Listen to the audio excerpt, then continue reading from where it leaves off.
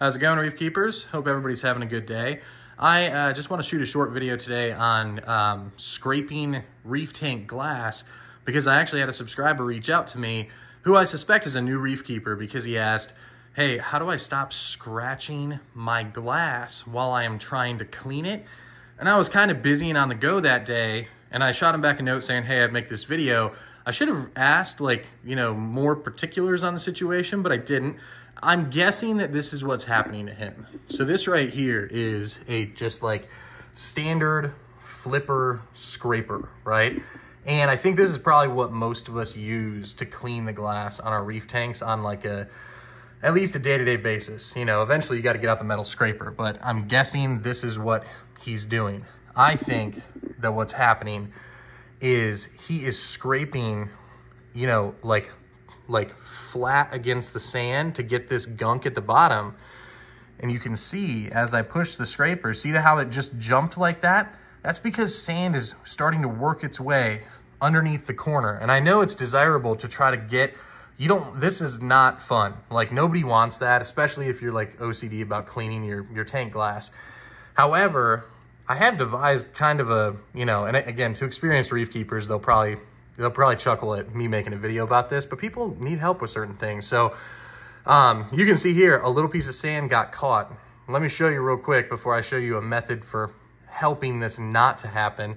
What I do when a piece of sand does get caught, I just loosen this magnet a little bit, like I lift it a little bit, and then I just kind of shake it and the sand falls out like it just did.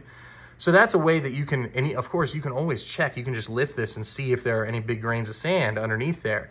Because those grains of sand, when they get caught and you start dragging this across the glass, as crazy as it seems, because these tanks cost hundreds, thousands of dollars, sand can scratch your glass when it's getting pinched like that. So to avoid it happening, or to reduce the amount of shaking of your magnet that you have to do as you're cleaning, I kind of do this. When I get down close to the sand bed, I tip it so it's at an angle, and I only let the back corner of the magnet drag along this ugly spot at the bottom. I'm a little bit lazy about the bottom. I don't really care about this film at the bottom, but this is kind of how it goes. And you can see it's not picking up sand this way. So that's what I do to just kind of keep the bottom from getting crazy. But yeah, guys, be checking after you do the bottom before you start coming up high and, doing Mr. Miyagi on your glass up here.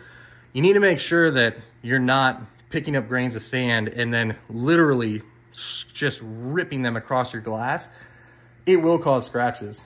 All experienced reef keepers have gone through the agony of looking at where you just, scraped your glass and you're like, oh no, I have a grain of sand in there. And I will say additionally, if it's something like this, like a metal scraper that he's using, my guess would be that as he's coming down on the bottom, he's going down a little bit farther, to get this crud at the bottom, and there's grains of sand that are falling along the interior side of that blade.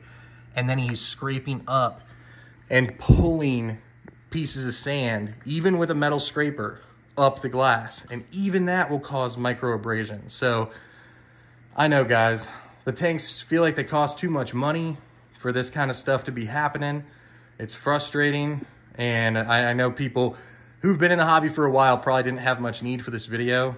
But for new reef keepers, I just wanted to put out a video saying, hey, as somebody who has experienced the agony before, here's kind of what you can do to reduce the amount of times that you do this. And here's kind of a little trick that I do to kind of just scrape the bottom without, ripping the bottom up even, too much. I just tilt that magnet and drag it slow. So, all right, guys, hope everybody has a great weekend. Have a good one.